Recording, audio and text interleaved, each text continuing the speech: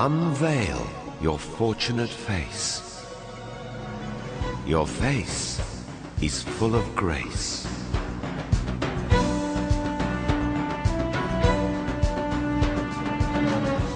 Beyond the gate of time lies a civilization with 7,000 years of celebrated heritage.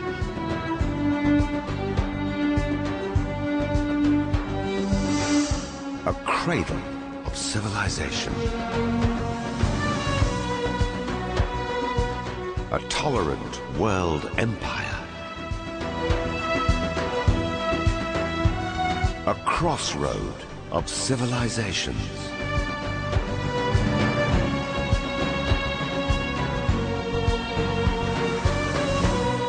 A world of artistic forms and shapes.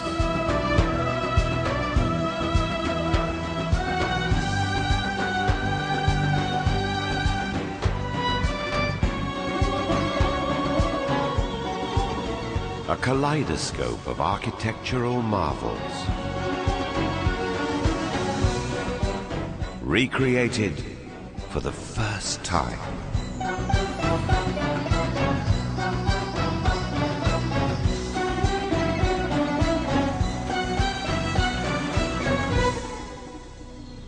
Iran, 7 faces of a civilization.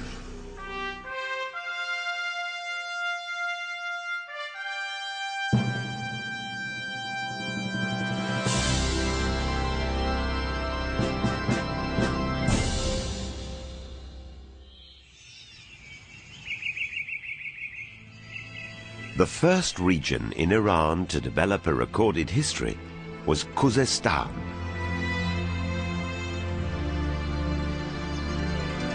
It bordered Mesopotamia and was the abode for one of the earliest civilizations on the globe.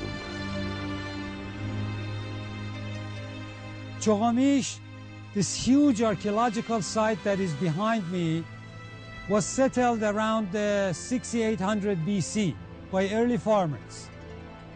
It gradually developed into a major town in the 4th millennium BC that was administered by state organizations. Among important objects found at Choghamish are a number of seal impressions on clay balls, which have enabled us to portray different buildings and thus picture the town with the help of archaeological findings.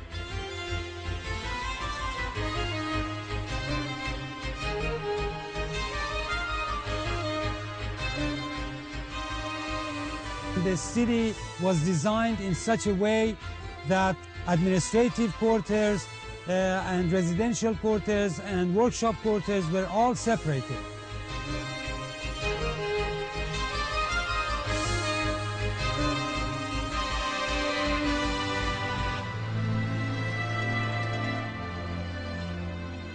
The alleys and the streets communicated beautifully with one another, and the city had a sewer system.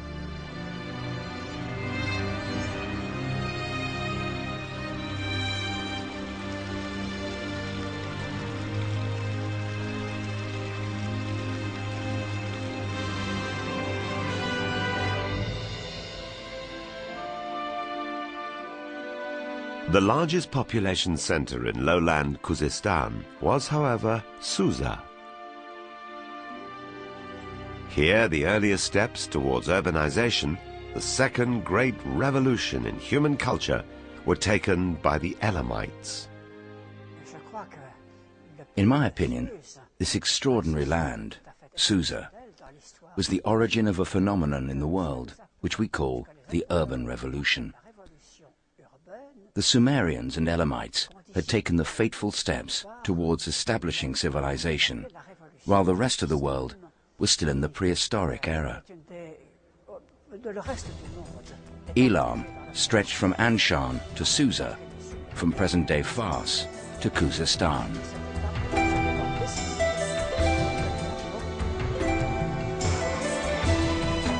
Almost all the techniques that formed the civilized societies were developed during the millennia after the emergence of urban centers in Mesopotamia and Iran.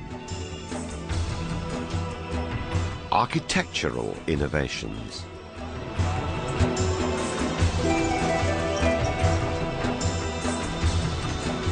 Metallurgy and geometry.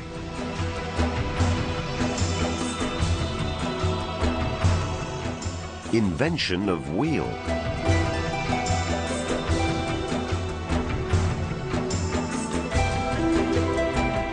And even toys.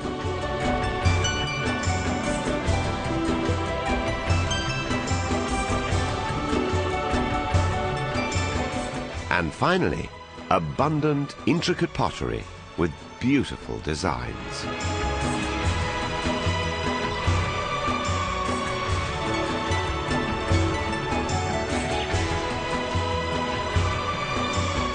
As economic interaction intensified, the subsequent need to record and store information eventually paved the way for the development of writing.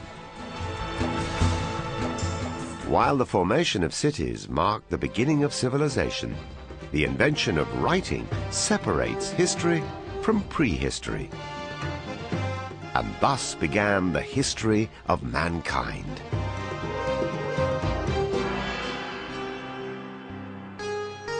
Iran, in the period between the 13th to 12th centuries BC, under its most powerful king, Untashnapirisha, reached its zenith.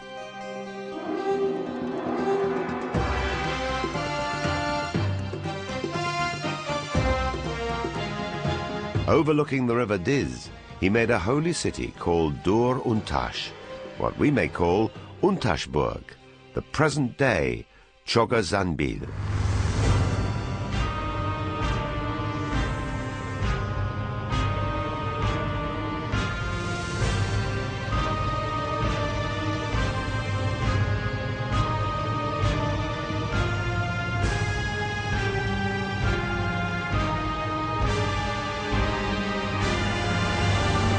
A glorious ziggurat of 100 by 100 meters occupies the center of this royal and religious city. It consisted of 5 stages with a total height of more than 50 meters.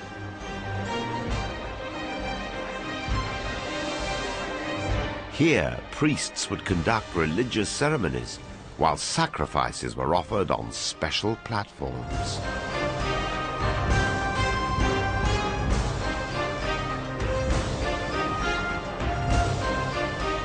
The importance of women in the Elamite society is indicated by this unique and monumental life-size statue of the Elamite queen Napirasu, the spouse of Untashnapirisha.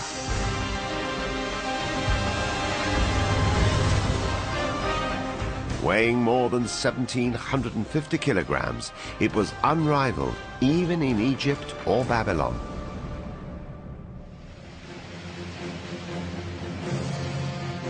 Sculpture and metallurgy were advanced to a new height in the first millennium BC by the incoming tribes who had just established themselves in the Zagros Mountains in Luristan.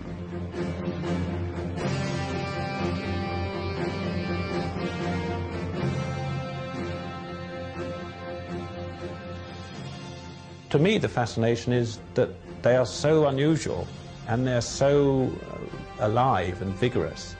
Beautiful metalwork.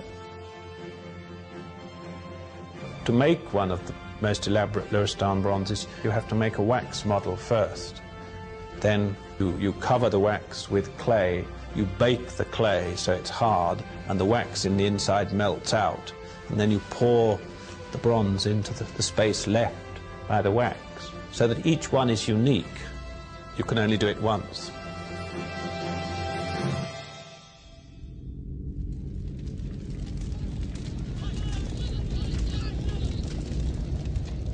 In 646 BC, the Elamite civilization was shattered by Ashur-banipal, king of Assyria. The Iranian tribes, on the other hand, eventually defeated the Assyrians and for the first time in history formed a noble and tolerant world empire. The Achaemenid Empire.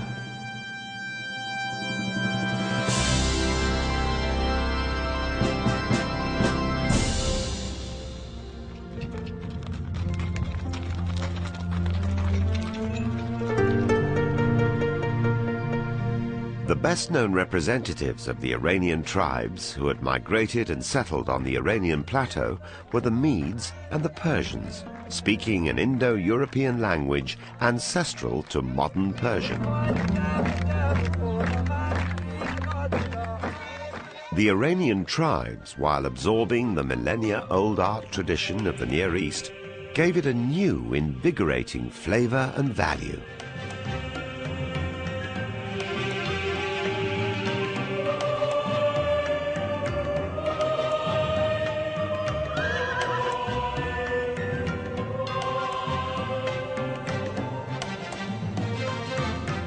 This could be seen in the findings from the sites in Malik, Hasanlu and Ziviyer in present-day Gilan, Azerbaijan and Kurdistan.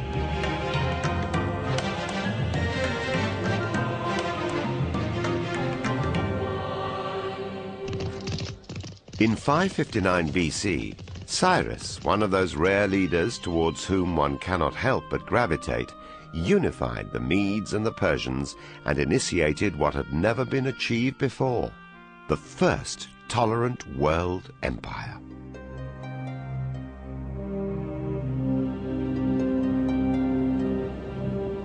The greatest symbol of Persian tolerance is evident in the Cyrus cylinder, an inscription found in 1879 at Babylon, sometimes referred to as the Cyrus Bill of Human Rights.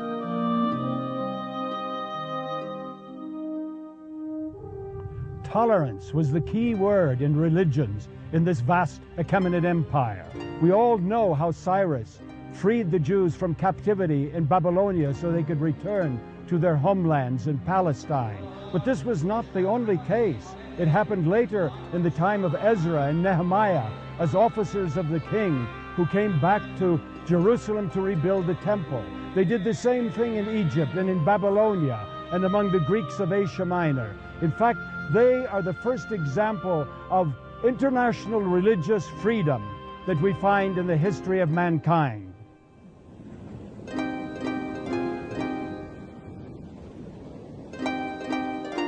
Because of biblical references to Cyrus, he was for centuries regarded as a model of a good ruler. Some Muslim scholars also find Zulkarnain in the Quran to be a reference to Cyrus.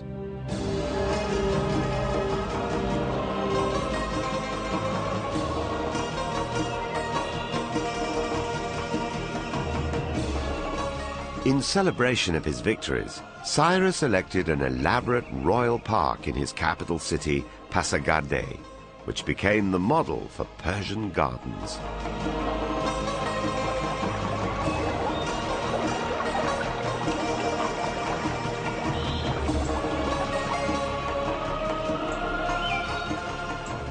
Since we had got two large rectangles, if we divided it with the vision of power, we got 4 parterres, or a chaharbagh.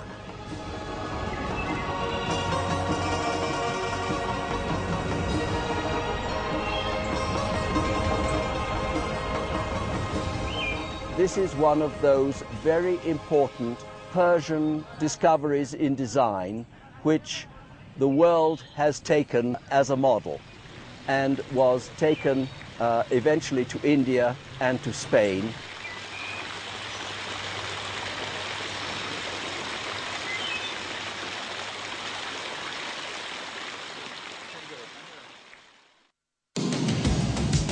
The most brilliant Achaemenid king in administration was Darius the Great, who brought the empire to its pinnacle.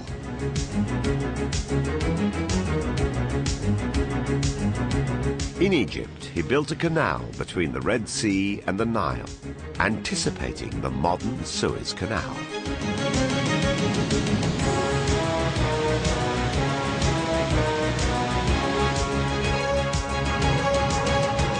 At the same time, a great highway of 1,600 miles, stretching from Susa to the Mediterranean shores, was devised.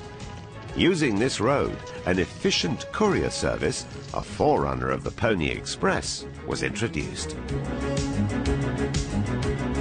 To regulate the social and economic life of the empire, taxes were systemized and weights, measures and monetary units standardized to simplify commercial exchange.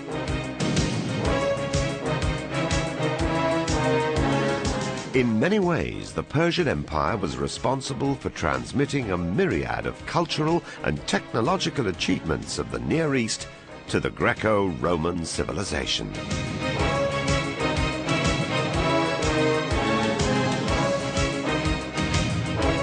Darius the Great, whom Plato has praised as the lawgiver, established a code of law known as the Ordinance of Good Regulations, which were carried into all distant lands. In fact, at this time, a new word for law appeared in the whole Near East, the Iranian data, which was borrowed by Armenian, Hebrew, and Akkadian languages.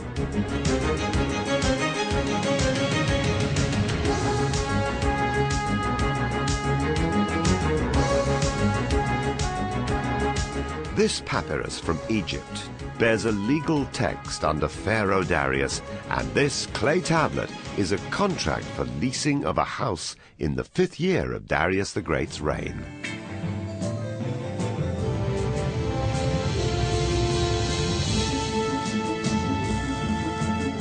Some 2,500 years ago, Persepolis was the sumptuous capital of the great Persian Empire, which, according to Diodorus Siculus, was the richest city under the sun.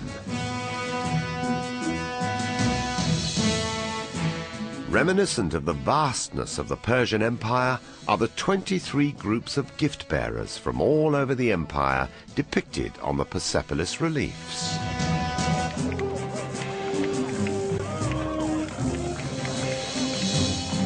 Here, the dignitaries from all over the empire gathered for New Year's celebrations.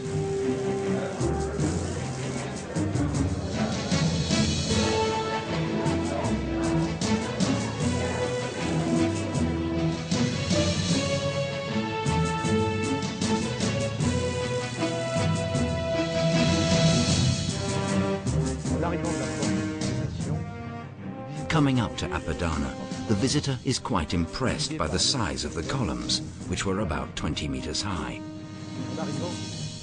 Then, passing through the giant doors that were 18 meters high, he would enter the huge audience hall. His heart is beating faster and faster. He can see a forest of columns, the multicolour carpets on the floor, a huge ornamented roof, and finally, in the background, he would ultimately see the king himself seated on his throne.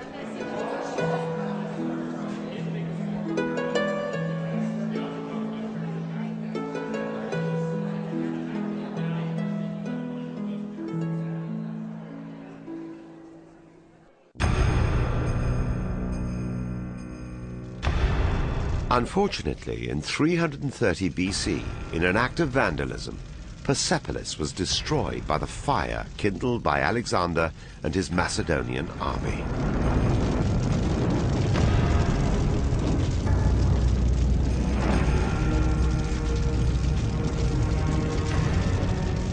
Thus, the richest city under the sun was no more.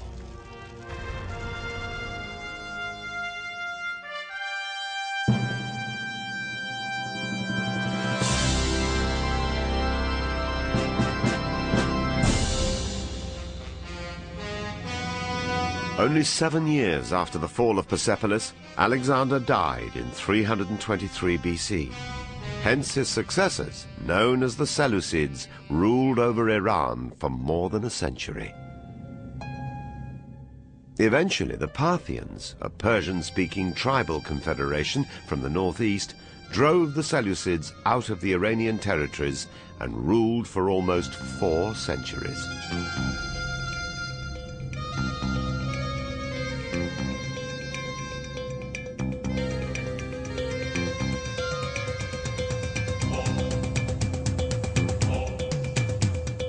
The earliest Iranian contact with Christianity took place during this era, when 3 wise men, or Parthian priests, traveled from Iran to Nazareth to pay homage to the infant Jesus. Consequently, Christianity has had almost 2,000 years of history in the Iranian cultural climate.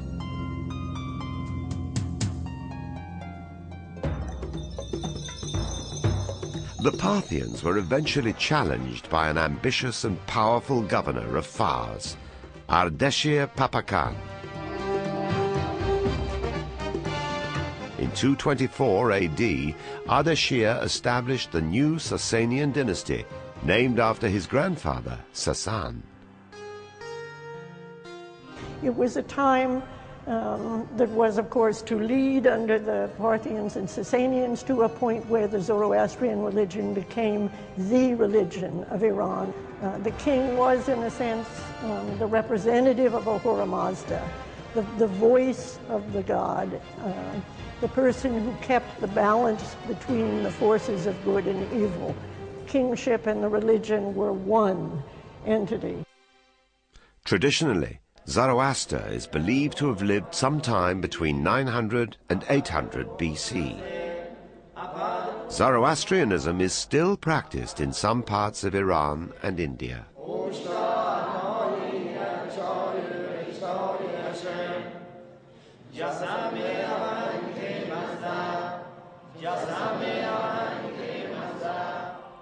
Sasanian kings were known as city builders. Ardashir's special and unparalleled heritage is the radiant layout of his town. Ardashir Hooray, or the glory of Ardashir, which spreads beyond the city wall and all over the plain like the 20 spokes of a gigantic wheel.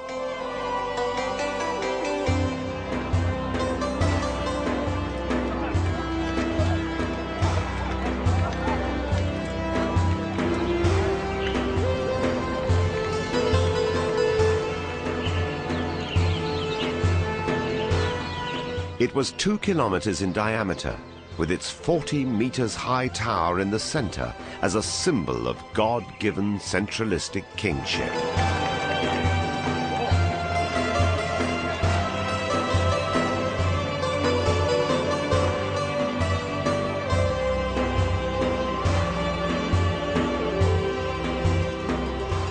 The location of the Sasanian Empire between the Far East and Europe had made it not only the link between East and West, but according to J. Damestetter, as the spiritual bridge for humanity and a crossroad of civilizations. Through this crossroad, Iranian works of art reached the far corners of the known world.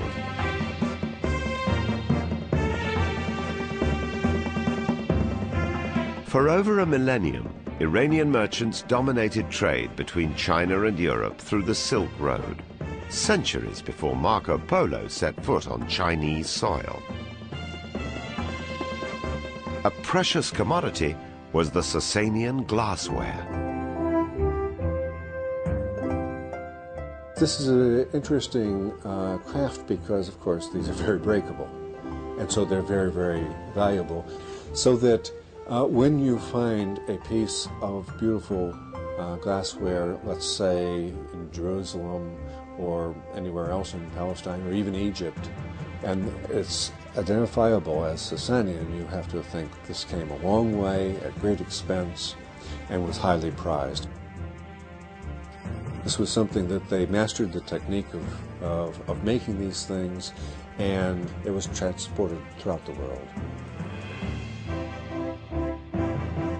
They influenced to the many cultural heritage, and the Japanese Emperor Shomu loved Iranian specimen, carpet, glassware, music instrument, etc.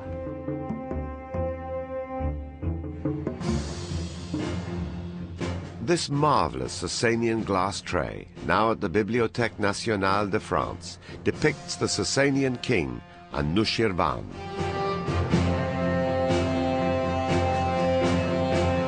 Anushirvan is celebrated for his great Ivan, known as the Taki Kasra in Ctesiphon.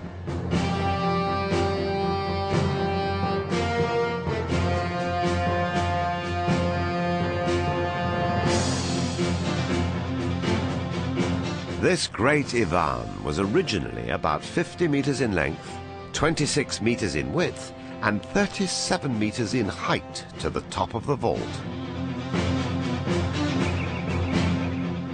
Wider than any vault in Europe, the French traveler Pascal Coste remarked that the Romans had nothing similar to it.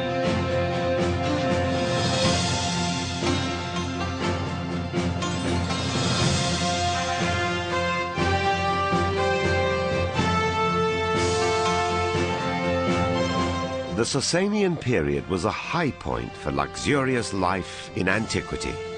From feasting to hunting, playing musical instruments, to playing chess and polo. Sasanian kings had a special interest in depicting their glorious moments in silver dishes as well as rock reliefs. The image of two animals facing one another is a special feature of Sasanian art. Although this textile you see here was discovered in Egypt, it actually belongs to Sasanian Iran. Here you can see the mythical animals facing each other as well as peacocks. A lot of similar textiles were taken to Europe, and they undoubtedly had an effect on Byzantine textiles. The influence of Sasanian motifs can be seen on the external wall of the 12th century AD church of Saint-Étienne in Beauvais, France, and on the textiles from Italy, Spain, and even remote places in the Far East, such as Japan.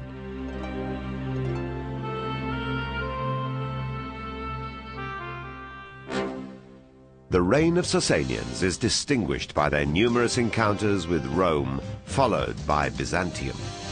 Various wars between these two powers exhausted both sides and made them vulnerable to a new rising force. By the middle of the 7th century, the Sasanian Empire had weakened considerably because of wars with Byzantium, internal corruption, high taxation, the caste system had worried the people, so they were ready to accept a new revolution, the coming of Islam and Islamic troops into the Fertile Crescent and into Iran.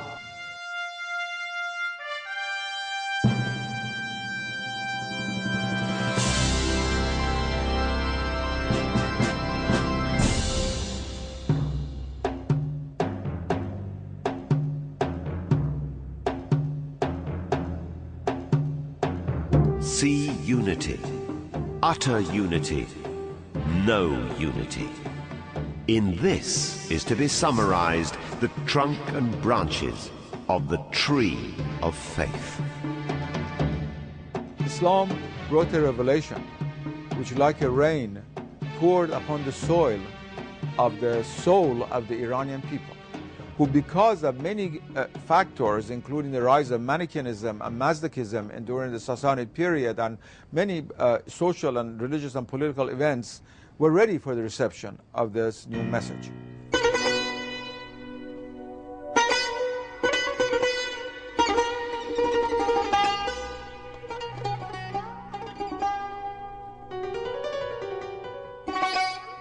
The Iranians created a very major civilization before the rise of Islam. But the intellectual aspect of Persian civilization flowered with the coming of Islam.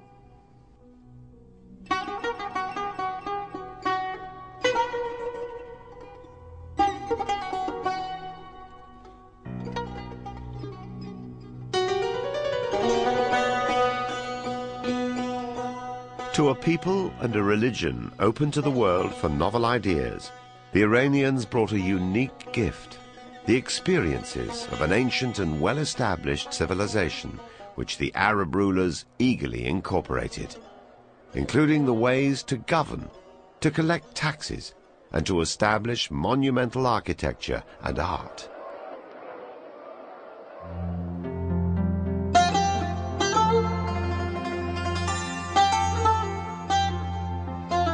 The Bam citadel in southeastern Iran is the largest and oldest mud brick city in the world. Here, before the devastating 2003 earthquake, distinct sectors were noticeable that could give us a relatively clear picture as to how the early Islamic cities in Iran might have looked.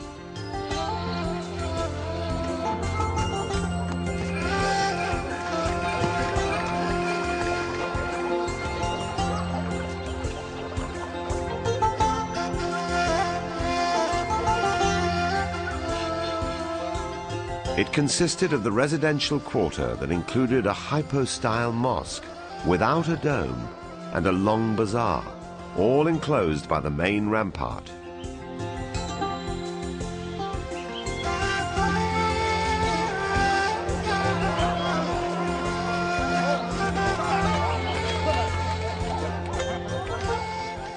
Then there was the governor's quarters on the hill, enclosed by another wall.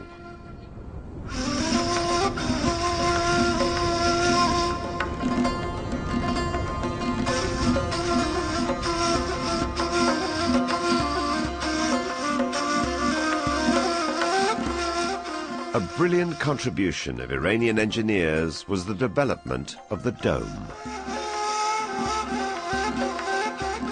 As can be seen at the remains of the Ardashir Palace near Firuzabad, the inventive Iranian engineers had solved the question of putting a round dome on a square base by inventing squinches.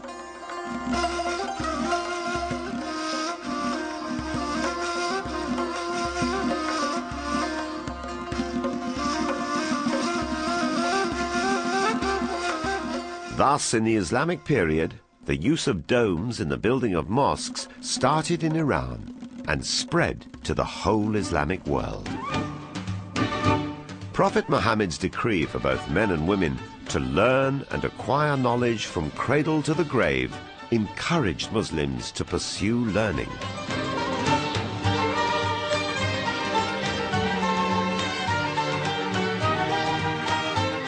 From the 9th century onwards, many Iranian Muslims became prominent figures in medicine and other disciplines. The greatest of these figures were Razi and Avicenna.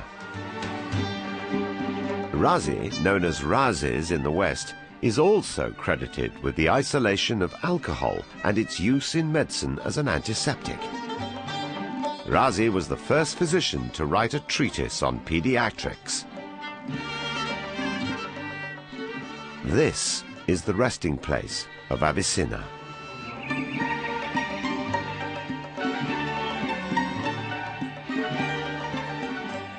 A 1,000 years ago, Avicenna was one of the world's leading figures in philosophy, medicine, and pharmacology. His medical treatises, known as Canon, was a basic text at Oxford and Montpellier as late as the 17th century. Die europäische Wissenschaft. Since in those times the Church had banned research and studies, science was under great pressure in Europe. When the achievements of Islamic scholars in various sciences reached Europe through translated books from Spain, Sicily, or by students in Cordoba, then science began to progress here. Therefore, Islamic scholars were the purveyors of science in Europe. Die Wissenschaft hier auf.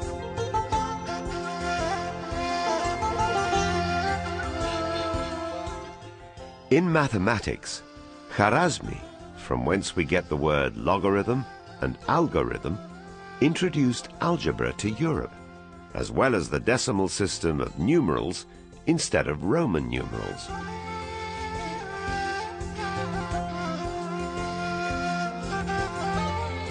While Omar Khayyam classified the forms of cubic equations, and Biruni did pioneering works in geography and empirical physics. Ibn Khaldun, the 14th century Arab philosopher of history, has thus recapitulated this development. Most Muslim scholars, both in religious and intellectual sciences, were Persians. Thus, the truth of the statement of the Prophet becomes apparent. If learning was suspended at the highest parts of heaven, the Persians would attain it.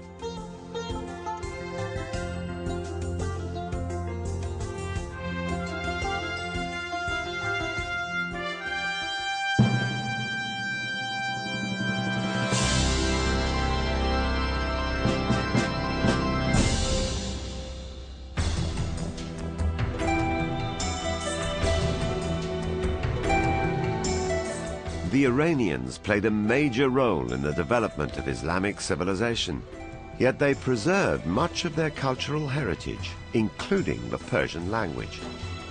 As a result, by the second half of the 9th century, a number of local dynasties that emerged in the eastern part of Iran, mainly in the Khorasan region, became the proponents of Persian poetry and literature. This trend continued even when the Seljuks, a large nomadic clan of Turkic origin, pushed through Iran in the 11th century. They were eventually transformed into the rulers of a centralized state under the influence of Iranian administrative institutions already in place. All the politics, financial and administrative institutions had been created by the able officers, clergy and bureaucracy of Iranians. The top model of this was Nizam al-Mulk. His siyasetname became almost a constitution for centuries for Turks and other Islamic peoples.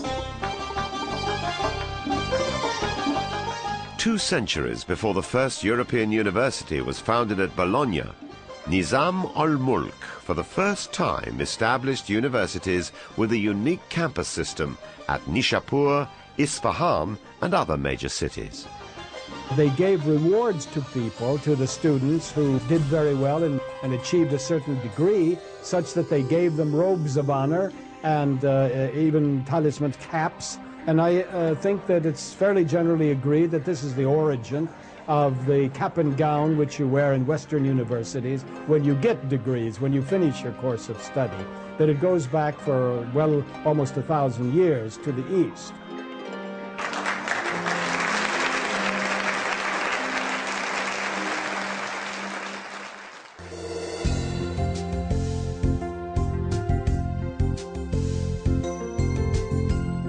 Persian poetry is unique in the world for its depth, richness and creativity, and there is an intimate mingling of Persian mysticism and Persian literature.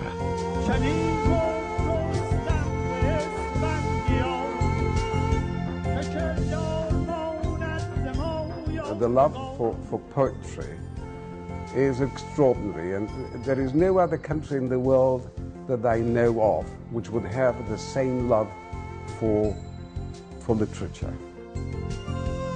The greatest monument of Persian epic poetry is Ferdowsi's masterpiece, the Shahnameh, or Book of Kings, comparable to Homer's Iliad. 1,000 years after its creation, the Shahnameh is still easily understood by the Persian-speaking general public.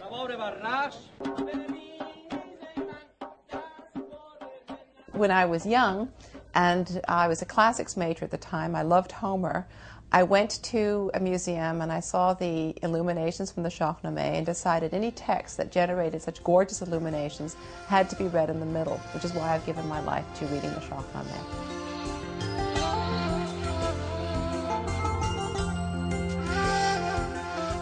Sophistication and sublimity finds no limit in the Iranian miniature paintings, which usually adorn the dazzling manuscripts of Iranian poetry.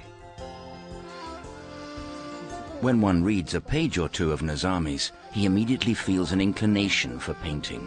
Since Nizami had an extraordinary talent for storytelling and imagination, in his works, color, movement and story are all visualized. In fact, in all 4 essential features of the art of the book, calligraphy, bookbinding, illumination and illustration, the Iranian artists reached the peak of perfection. In the art of the books, there's a very precise construction in the beginning, you see.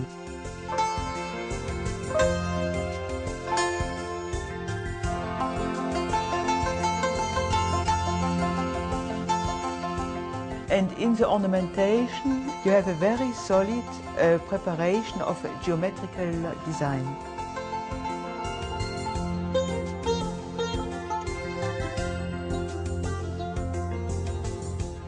Selection of the style of calligraphy and the type of pen itself for each text was an art in itself.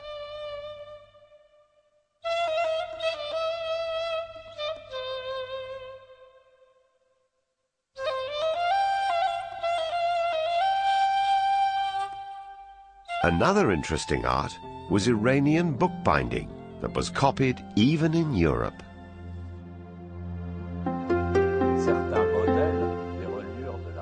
Certain Renaissance Italian bookbinding done in Venice was in fact copied from the method prevalent in Iran. And it's even possible to say that the bookbinder himself was from the city of Tabriz in Iran.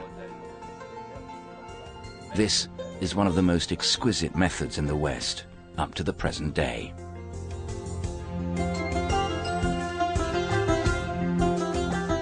Persian mystical poetry reached its pinnacle in the works of Jalal-ad-Din Rumi. Rumi's considerable intellectual and poetic skills infused his poetry with delight, ecstasy and spiritual zest. His greatest work is known as the Masnavi. He was a person who was a great scholar. I mean, almost all the streams of Islamic thought before him flow into the Masnavi, but transformed mystically.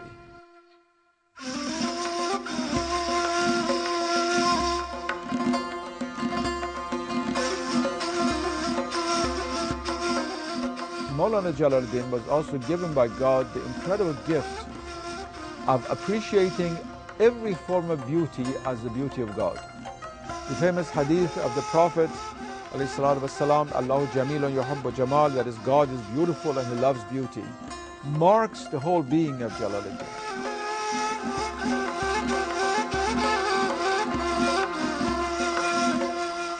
When we think of the most popular moralist in Persian literature, Sa'di comes to mind. He writes, "The sons of Adam are the limbs of one body, created of one essence. When time pained one limb, the others can find no peace. Thou, who hast no sympathy for the troubles of others, art unworthy of the name human."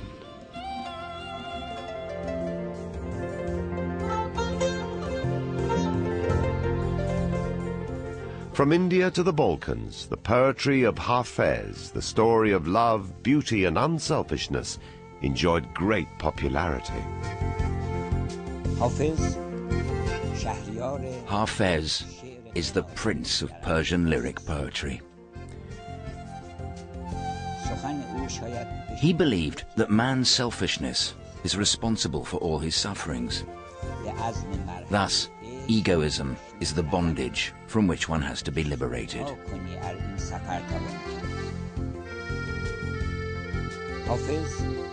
What Hafez saw in his days was selfishness, misery, war and bloodshed. Yet, like alchemy, he transformed these inputs into golden melodies and spiritual taverns of celestial wine. Be a passionate pilgrim of the pass of love, and behold what blessings shall come thy way in this journey.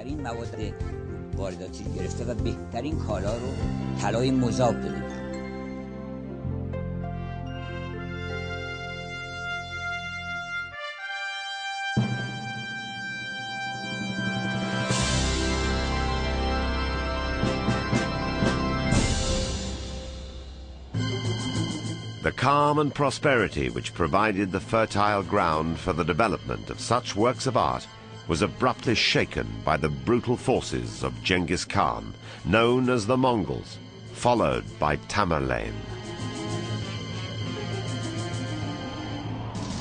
In the 13th and 14th century, just like the strong winds from the east, two invasions almost destroyed the nation. But like a cypress tree, which bends to the ground in the wind and then returns, so did Iran and its culture. When you look at history of Iran, and suddenly you realize that constantly there were invaders coming. From the west, it was Alexander the Great and the Arabs. From the east, it were the Turks and the Mongols. You realize that Iran shouldn't have existed on the map of history for centuries, for millennia. It should have been wiped out completely because it is on the crossroad of all the civilizations and the battlefield for many armies. But Iran is still alive and kicking and well. How is it possible?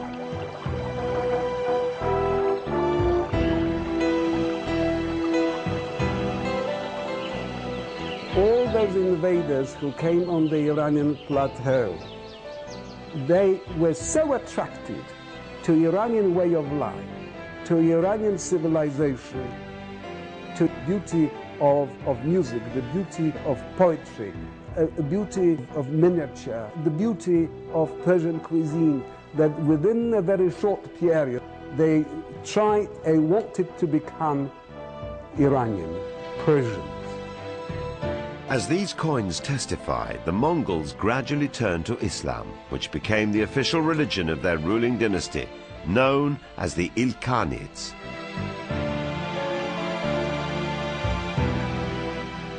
They, like the Seljuks, found out that they cannot rule without the help of Iranian ministers or viziers.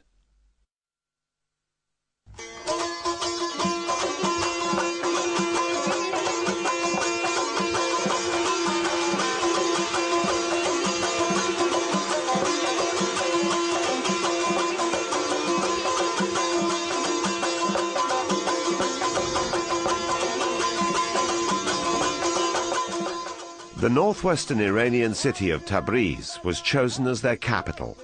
Marco Polo, who had visited Tabriz at that time, thus describes it. A great city surrounded by beautiful and pleasant gardens. It is excellently situated so that goods are brought to here from many regions. Latin merchants, especially Genoese, go there to buy the goods that come from foreign lands. Here, the famous Iranian vizier Rashiduddin Hamadani created an entire suburb called Rabi Rashidi, employing within it scholars, doctors and craftsmen. Rashiduddin's Foundation Act for this city of science reveals that it was well planned and included 24 caravanserai or inns, 1,500 shops, 30,000 houses, and textile and paper manufacturing workshops.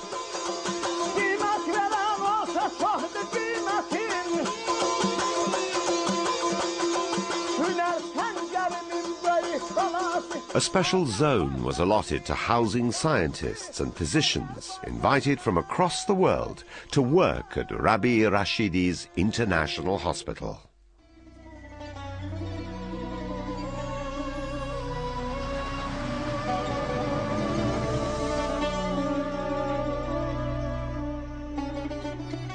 Beginning in the 13th century, colorful tile decoration becomes very prominent in the decoration of palaces in Iran.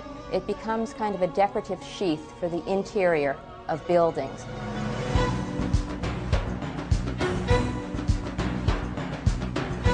This could be seen at Sultaniye, the landmark of the new Ilkhanid king, Sultan Muhammad's capital city. Now in ruins, it might have looked like this when it was intact.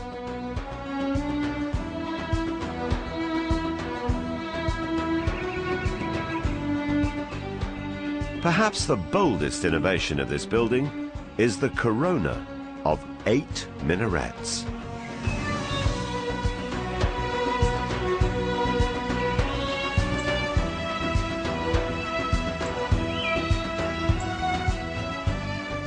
André Godard thus described it. The blue dome vivid and gleaming with its brilliant crown of minarets, seems to float in the sky. Here is a dome with a span of 80 feet, built solely of bricks, which stands simply by virtue of a perfectly conceived and constructed profile.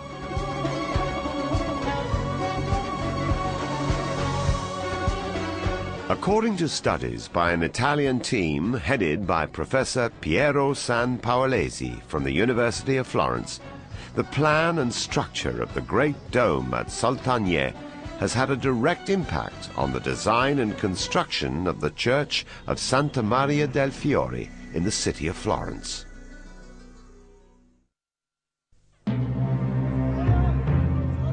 After the second wave of invasion by Tamerlane and the power struggle which followed by his successors, the country was divided between different sultans and petty kings. It was now the right time for the emergence of a unified Iran.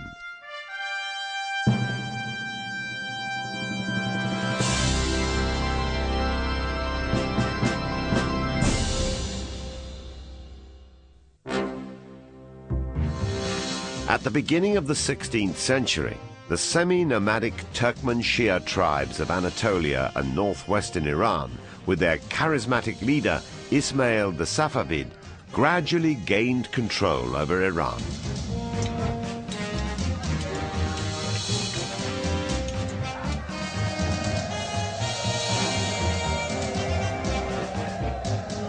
Subsequently, the extraordinary revival of Iranian civilization took shape, and an invigorating culture flourished. The most distinguished of the Safavid rulers was Shah Abbas, who came to the throne in 1587. During his rule, an Englishman, Sir Robert Shirley, trained the Safavid army in the use of artillery. With this new force, Shah Abbas drove back the Uzbeks in the northeast and the Ottomans in the northwest. The Safavid rule was manifested by two important developments. First, the re-emergence of a nation-state as the core of an empire. Second, the consolidation of Shi'i Islam as the national religion of the country.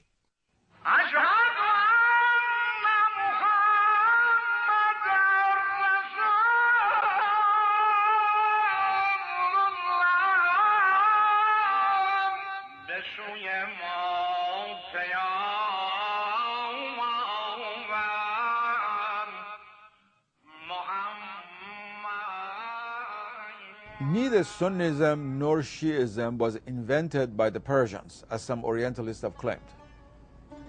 They're already to be seen even in the lives of the Prophet, when the Prophet himself referred to certain people as Shi'at al-Ali.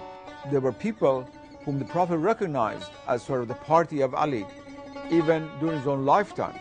Certain places, like the city of Qom, like Sabzavar, places are from the very beginning centers of Shiism. And especially when the Ahlul Bayt, many of them migrated to Iran as a result of the persecutions under the Umayyads in Iraq, and also the early Abbasid period, of course, culminating with the journey of the 8th Shiite Imam, Imam Rida alayhi salam, to Khorasan, where he is now buried.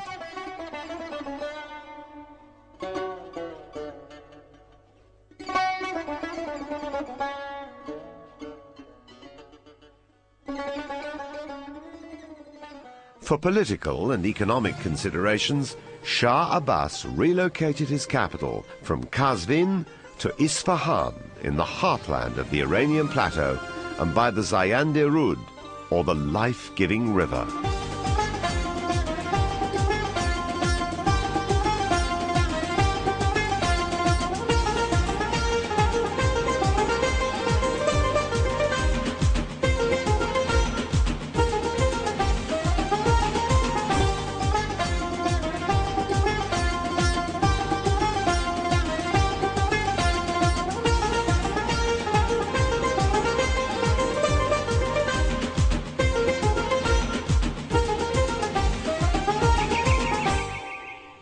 I'm always struck when I go to Isfahan by a sense of the magic of the place.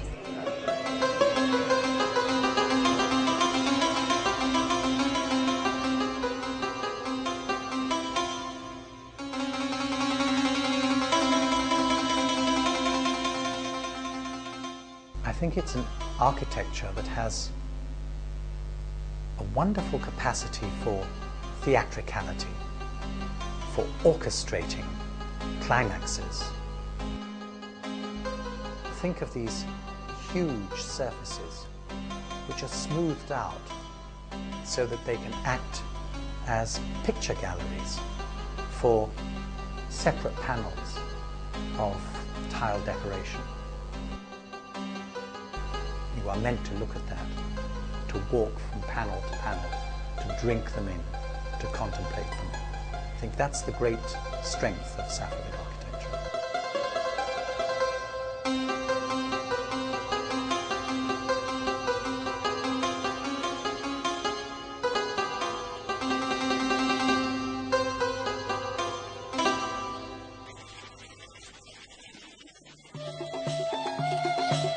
Under the Safavids, the textile industry flourished and became a key factor in establishing economic prosperity.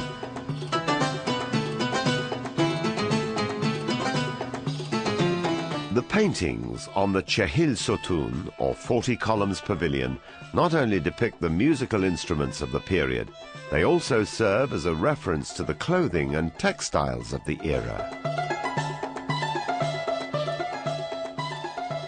Safavid textiles are one of the truly great developments in Iranian art over the centuries, and we are talking about, of course, an art tradition of extraordinary ambition and achievement over millennia, not just a few centuries, but over millennia. So it's something that we have to take, I think, a great humility when we look at the accomplishments of this artistic tradition.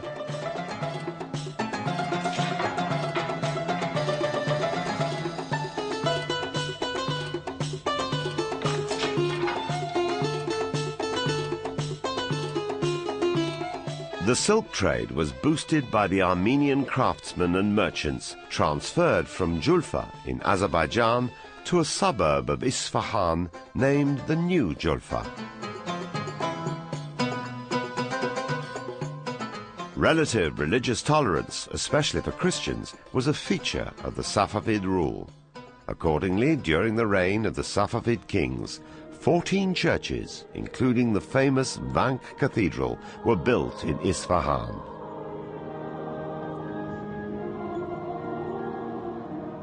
This was accentuated in Jean Chardin's writings.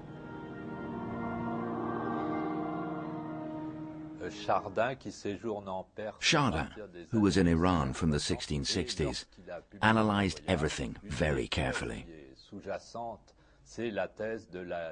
At that time, Europe was witnessing a long-standing religious strife among Catholics and Protestants. And since Chardin himself was a Protestant, one major topic in his book of travels was freedom of religion, which he'd found in Iran of the Safavid era. And the root and origin of the idea of religious tolerance in 18th century France was in fact inspired by Chardin's book of travels.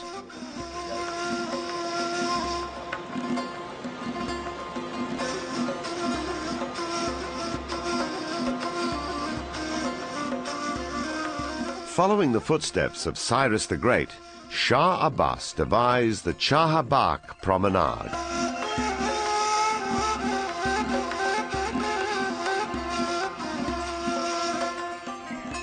This 4-kilometer-long public park, the longest in Iranian architectural history, with sequences of gardens, monumental balconies, and a canal at the center for conducting water through ornamented pools, overwhelmed everyone.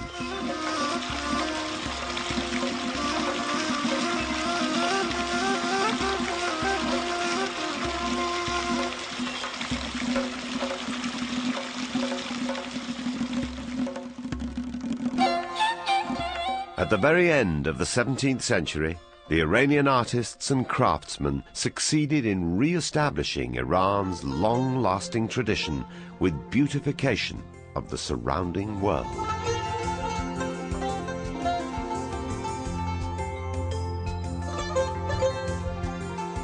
In terms of shapes, I would say without hesitating that no country in the world has anything like remotely the diversity a number of shapes that were created in the Iranian world from 2000 BC down to the 19th century.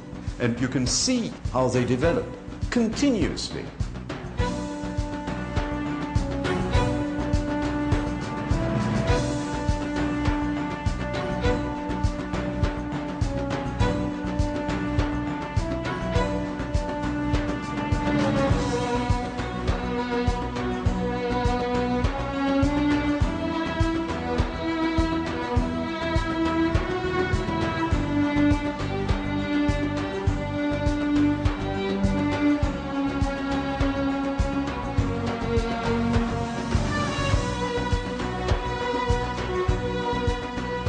The creators of this illuminating array of beauty are amongst the world's greatest artists, who splendidly guide us towards the source of all beauty, and in the words of Rumi, toward that land of peace where questionings cease.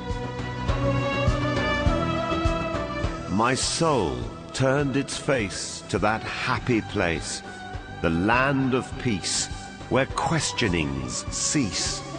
The mystery that till now from me 1,000 veils concealed, my soul revealed.